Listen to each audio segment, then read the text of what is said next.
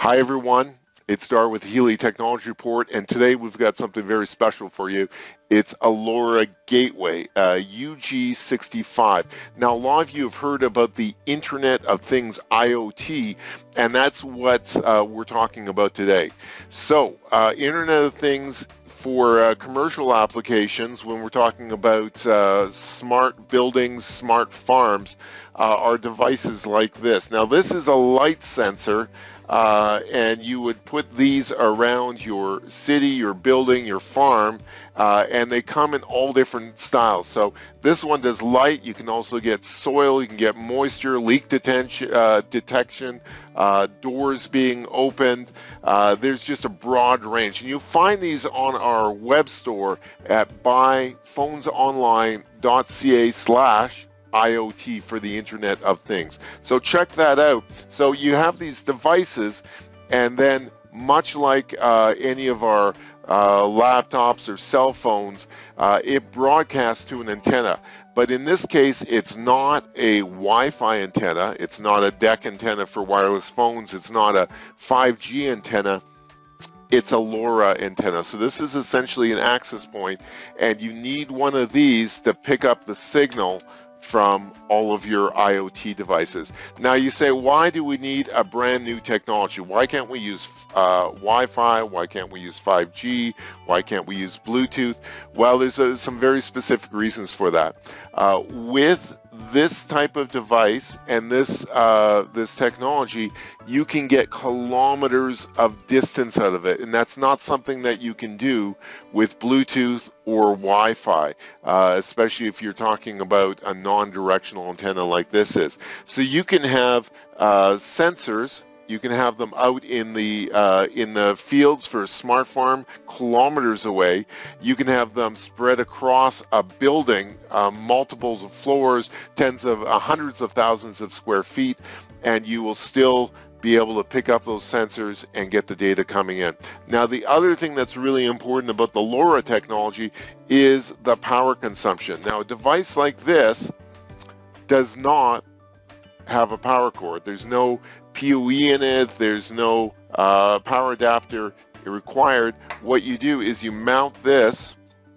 You take this bracket, you mount the bracket on a wall, you put this in, and there's a battery in here. And that battery will last 5 to 10 years. So you can very well stick this, again, out in a field somewhere, out in a utility room, an industrial room somewhere, and it will continue ticking for year after year after year. There's battery power sensors in here, so when you see your reporting for, in this case, the light in lux, you will also see the amount of battery capacity. So when we're getting close to the 5+ years, it will let you know that battery needs to be replaced, and then it can be replaced and the sensor keeps on working. So really, really interesting technology. This gateway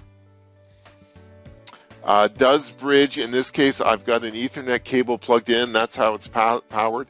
But it can also, instead of going to Ethernet, you can power it with a power adapter and connect it with Wi-Fi. It uses LTE as well, so you can use a cellular connection with it, and of course LoRa. There's an antenna on it here. Now this one here is specified to provide about 2 kilometers of distance in an indoor space. So if you're talking about a office tower, so you can imagine that does a very large space, or external line of sight up to 10 kilometers of distance. And so great device. You'll find this on our online store at buyphonesonline.ca/IoT, and there's a whole lot of Internet of Things devices and sensors for commercial buildings and commercial farms there. You want to subscribe to our channel because we've got a lot of videos coming out of how to configure this, how to connect other sensors up to it, and to connect everything together. Now, one other thing I'll mention, you say, well, this is a lot of new stuff to use. Do I want to go and learn about this and get connected? Well, I think it's really essential in the days we're coming to here. These sensors that we're plugging into it, they also have very simple thresholds that you can program. And what that means is if this is a pipe pressure sensor for a pipe, you can say if the pressure exceeds a certain pressure or it goes below a certain pressure, that's an alert notification or something wrong, and it'll send you an email or update your support staff as to what the issue is. And so it's really easy to keep an eye on whether it's your pressure or the darkness or the temperature or the moisture or leaks or open doors or where there should not be open doors.